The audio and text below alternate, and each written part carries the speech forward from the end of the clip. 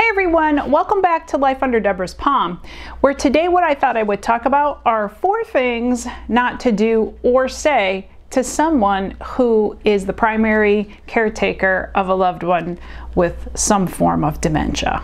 I do realize that I may be preaching to the choir on this video, and I am curious to see what comments you all leave on things that frustrated you. And so I'm going to start out in no particular order. Number 1, please do not say, "They're not that bad." If you are not the primary caretaker, I can't tell you how many times people said that to us. Geez, they're not that bad.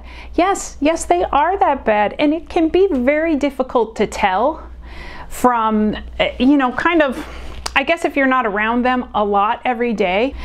Even in our caretaker journey, I think that I didn't realize how bad my mother was until she stopped driving, and then I was with her more. And I was with her anyways. I mean, she's my mom and she lives nearby, but I think once that she stopped driving and I kind of saw the struggle more, how difficult it was for her to put together grocery lists or what she wanted at the store, and then realizing what she was accumulating in her house. But people who say they're not that bad, if you're talking to them on the phone, maybe you don't live nearby, or you're doing like Zoom calls or FaceTime calls. Honestly, if you are not spending real time with them, if the primary caretaker is telling you they are that bad, you probably should believe them. I think the second thing that I'm going to talk about is their living situation. I can't tell you how many people in our families told us what we should be doing with parents when they lived nowhere nearby and had nothing to do with it, and were not willing to do that themselves. So when it came to living arrangements, they were like, oh, we don't want, in our case it was parents, we don't want them to go into assisted living. Well, I don't see you up here taking control over the situation, and I don't see you offering to let them live with you. However, we were told all sorts of things. Why can't they live with you? No, they can't. And there were a few reasons, and I always say this, if you've seen my older videos, our house is full of stairs. We do not have a bathroom on the main living floor. Everything is up and down. All of our parents had physical issues that would have made that impossible. On top of that, when it came to my in-laws, it was both mom and dad with dementia. So now we had people who were expecting us to literally build onto our house. We had one person say, well, can't you just put an addition on? Right, because that's $100,000 and that'll take some time, and by then we're going to have a bigger problem than what we already have. And when they're gone, who's left paying the property taxes on an in-law type apartment? But the same people are not willing to do it themselves. We turned right around and said, well, why don't you take them with you? Oh, wait, you want to know why? Because everyone was working and no one wanted to take that time off.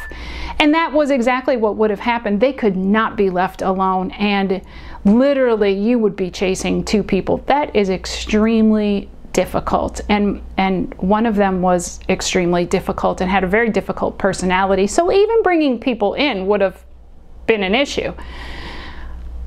But they're always very willing to tell you what to do. And then when it came time to actually move them into assisted living, it was the next, I don't know, barrel of monkeys, frustration, aggravation of, we don't like this place, we don't like that place. They hadn't been to visit, and they truly didn't understand the financial situation, and they also didn't understand in our area there are literally 2, I think 1. No, I'm sorry. Right now, there is 1 facility that is memory care that takes on both private pay and Medicaid. Everything that is everything that is memory care in our area is private pay.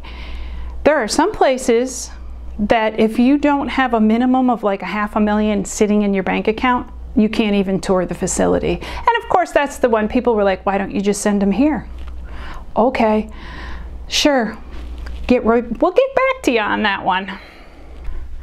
Number 3, the constant criticism of the person who does the majority of the caretaking. Those of us who do the caretaking do not tell you every single thing that goes on during a day or a week. Very often, in our case, we had to deal with lawyers, we had to deal with investment companies, banks, Medicaid, the facility, all the paperwork that went on. And we also had to straighten messes out because in the dementia, things just got real crazy and we didn't know it. I had a week where I believe I had calculated it. It was almost 40 hours on the phone straightening things out and getting, talking to people and trying to figure out what was going on. We are doing things you are not. On top of that, we have to do the really hard things like take away car keys. You're not up here doing it. Nobody offered to do that. Everybody was like, wow, are you sure that needs to be done? And do you really want to do that? Do I really want them killing someone in their car? No, I don't want to live with that. But we are doing a lot of very difficult things on a day-to-day basis. And even when they go into assisted living, we are the ones dealing with the doctors. We have to go to the visits. We have to go to the hospital if that happens.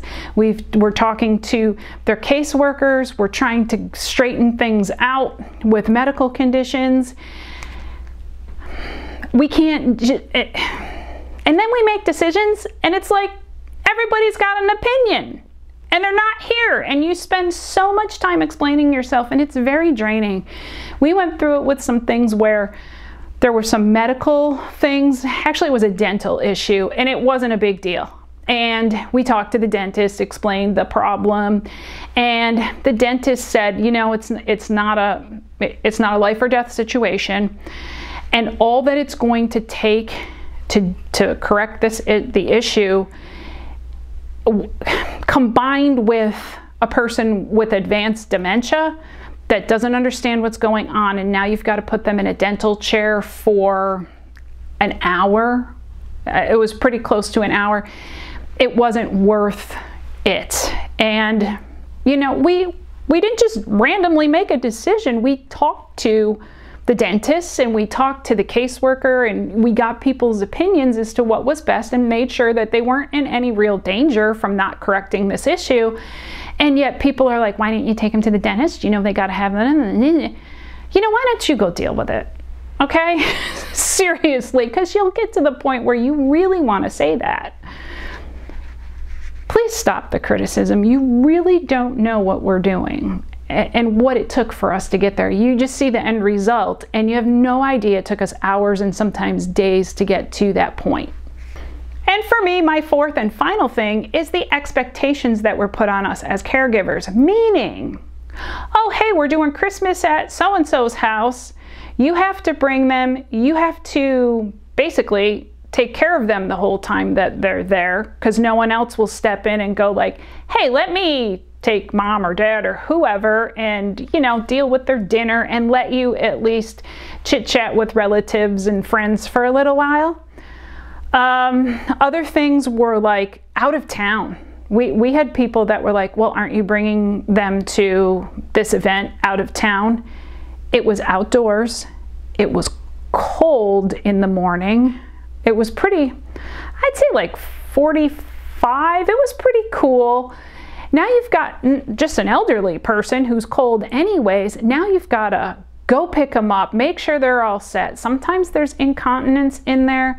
Bring them out, make sure they're in the bathroom, all that stuff. And sometimes we really just don't want to do it. We would like to come and enjoy ourselves for a little while and not have to bring them everywhere. And truthfully, I'm not saying this to be mean, like someone with dementia shouldn't be going anywhere, But sometimes you really have to weigh where you're taking them to and can they handle it.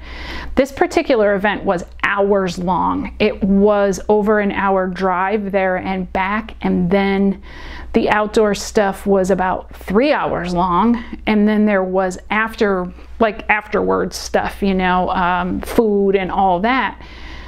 And now you, as the caretaker, sometimes it's a reality. You just would like to go do something and not be responsible and enjoy the festivities. And they expect that you're going to do all this. And again, they're not willing to do it. That's my favorite part. They can come and do it if they like. We started just saying that, oh, are you going to bring this one or that one to this event? And we said, no, but you're very welcome to come do that. And you know what happened? No one came to the event.